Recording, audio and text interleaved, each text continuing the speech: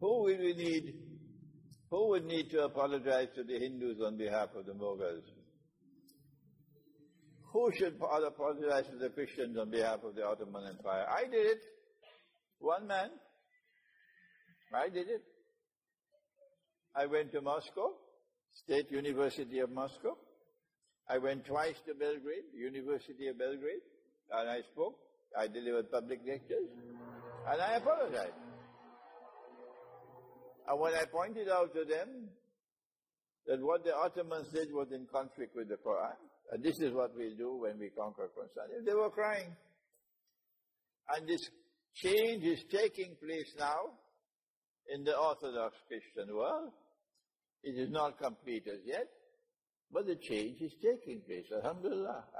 I was blessed by Allah to initiate it.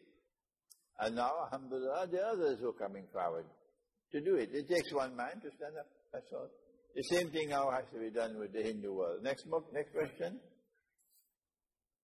What does ISIS want to achieve? ISIS was created by Dajjal to serve Dajjal. If ISIS had succeeded, then Russia would have lost a military base in Syria, and the Orthodox Christians of Syria would have been slaughtered.